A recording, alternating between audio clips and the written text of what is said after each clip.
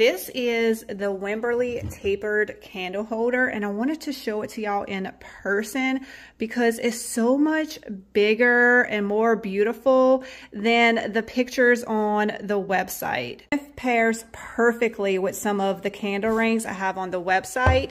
This is the Alpine Cedar Half Sphere. This is the Late Bloomers candle ring, one of my favorite collections. This is the Seraph Vine candle ring. I feel like this collection is going to be one of my favorites for spring, and you can find these products and more on my website, juliesdesignsandsigns.com.